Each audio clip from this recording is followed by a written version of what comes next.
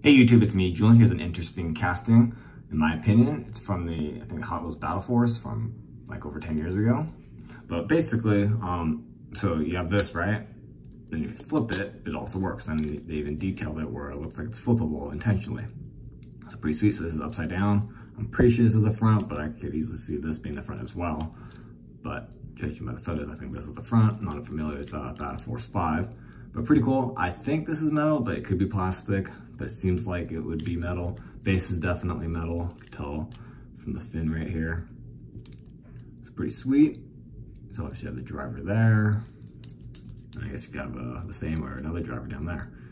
It's pretty cool. I just thought it was interesting, so I always wanted to pick that up. I finally did. Fairly decent condition, but there you go. Thanks for watching. Please check out my other videos and keep collecting.